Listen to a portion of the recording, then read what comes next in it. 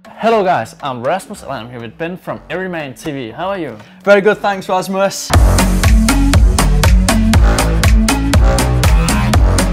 excited for today's video, definitely. So today's topic? We're going to be covering 7 hair hacks if you've got thin hair. Okay, so let's start out with the first one. Hack number 1, take a look at my head here. It's use a parting hairstyle. Yeah, so what about if you are struggling to find out if you have thin hair or anything like that? Well, some of the basic signs. Number 1, you're probably going to have hair going back on each side just like this. So you're going to have a bit of recession. One of the best things that you can do to minimize how much the hair is going back is to tactically place your part in one of these places. So you're actually dragging attention away from the problem, so on speech. Absolutely, you're hiding it in plain sight. And for tip number 2, you should get a short hairstyle. By getting shorter hair, you also drag some attention away from the less density you have. Also, it looks like you're not trying to cover up your scalp, because lots of guys, they've got the big long wavy hair, especially if they're balding, it just looks like they're trying to cover up the bald head. I don't know if you've seen Donald Trump, but he's really good at hiding some spots, some white spaces.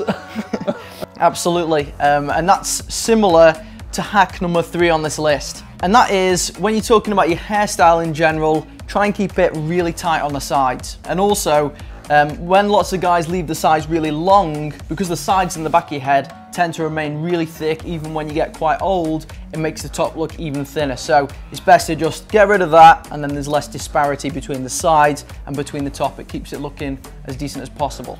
Yeah, we don't like that monk looking yeah, that's it. The Zinedine Zidane with nothing left on the top. Tip number 4. A good safety option if you haven't got a lot of hair on the top and you don't want to damage it anymore. Yeah, you should not use too much heat, which means use your hairdryer on the low setting, not the fired up 200 Fahrenheit. Yeah, using it on like a lower temperature is better than frying your scalp. But also when you're applying the product, if you've got quite thin hair, just make sure that you apply the product right down to the roots.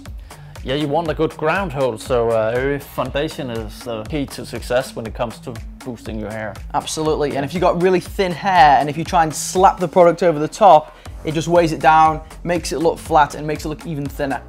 And also when you're styling your hair, it's key to use the right equipment. Yeah, we have a lot of like brushes, tools. What do you prefer for your hair? For my hair, which is quite thin hair really, I find that normally the brushes work a bit better than the combs because you can add a bit more volume to the hair. Yeah, so in general the brush will make it more volumized and the comb will make it more static, and I think the comb would only be good for the parting which you have here. Yes, yeah, it's useful to find the parting, and it's good if you want like a greasy slick back look, but for matte looks which tend to look better with thin hair, the brushes tend to work better. And for the final tip, number 6, we have glasses.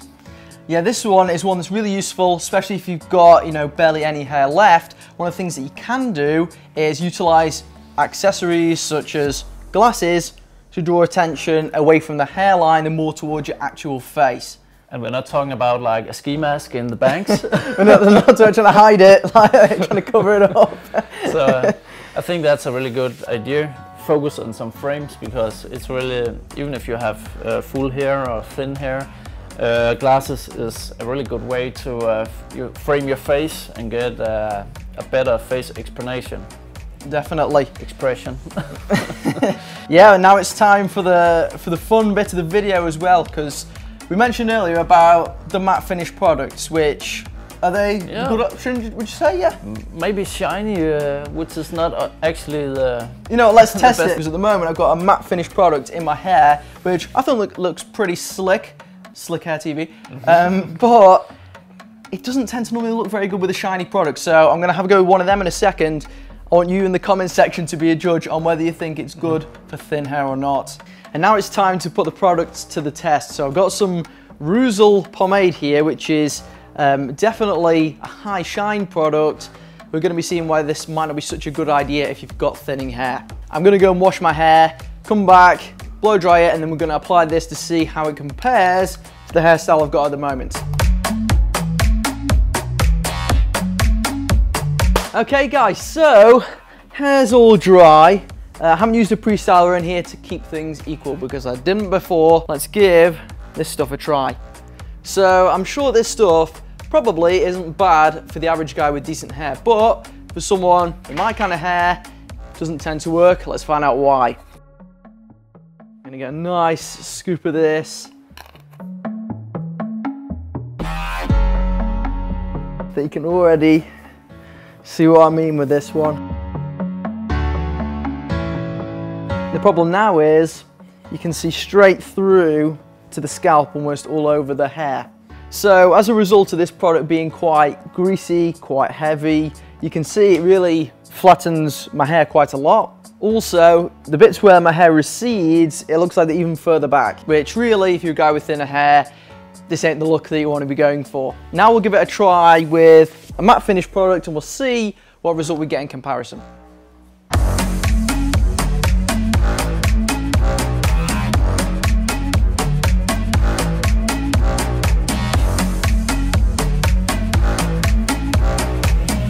Got thin hair, I'd always recommend using a pre-styler for the best results. There are different types of matte products. You've got lots of different options in terms of clay products. Some popular choices, we've got Hans de Fuga Claymation, Ocean Clay, Lockhart's. Within the by Vilain range, you've got Gold Digger, Dynamite Clay, a couple of popular high hold options. But for today, I'm gonna give Gold Digger a try because that's got really the best hold out of these and the best finish. So this one, it's got a bit more of a creamy texture compared to some of the other products which are quite hard. And I'll just rub this between my palms to get this nice and evenly spread across my hands and to heat it up a bit. Okay, so it's time to work this one in right down to the roots, just to make sure that we're holding from the lowest part of the hair possible. And then I'm just making sure all areas of the head are covered, and we're nearly there. And there we go, we've got the nice matte finish, and you can see, especially compared to that pomade, much more volume and height on the hairstyle. For me, this looks a lot better, more natural, and leaves my hair just looking a bit thicker. That's the purpose of this video. Alright guys, now it's my turn to use the shiny pomade, just to give you an idea how it looks to use shiny product on the full hair. And this one is from Savicito. And I'll use this much, and I'll use most of it in the bangs, just to prove the point what a shiny product does to even a full head of hair.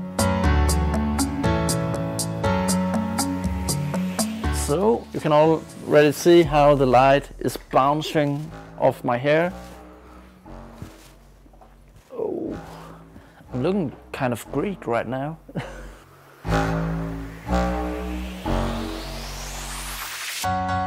Alright, so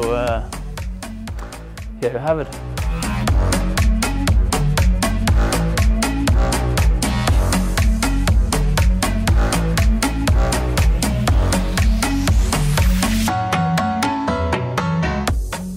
Okay guys, so what I'm gonna give you is a taste of the new by Vilain Zero Wax. Here we have the final edition. It's only in a testing jar, but here we go.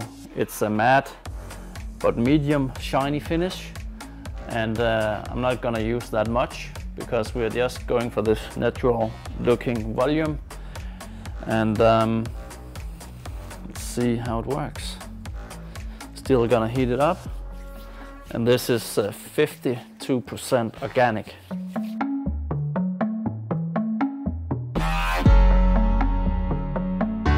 And here I'm getting it down to the roots, so we get the ground hole going, and really just working in some texture and volume, and then we're gonna shave it in the end.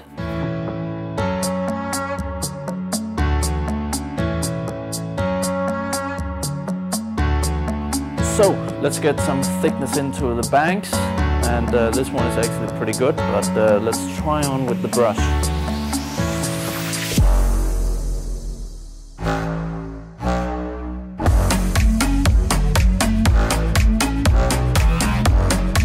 A good old-fashioned pompadour right here.